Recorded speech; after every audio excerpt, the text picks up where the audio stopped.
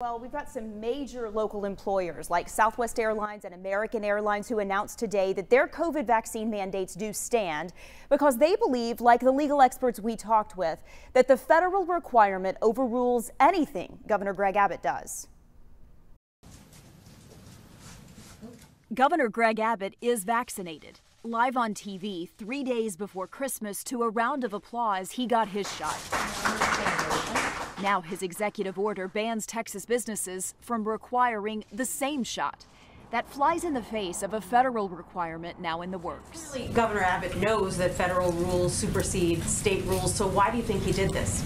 Politics. This is White House Press Secretary Jen Psaki. I think it's pretty clear when you make a choice that's against all public health information and data out there, it's not based on what is in the interest of the people you are governing.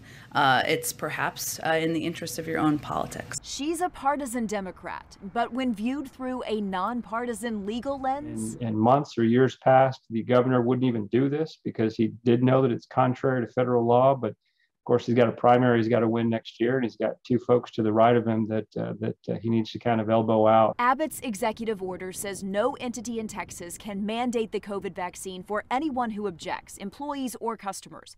And his exemptions are broader than for other vaccines. I think it applies to anybody who wishes to opt out. But legal experts say Abbott will not win this fight because, according to the U.S. Constitution, federal orders trump state orders. In this instance, it's really the governor versus the federal government, and he's not going to win. Tuesday night, Abbott defended his order. I support vaccines. I've taken the vaccine. I know the vaccine is very effective at preventing and defeating COVID. That said, I believe in vaccine choice in the state of Texas, where everyone has the right to make their own decision about whether or not to take the vaccine.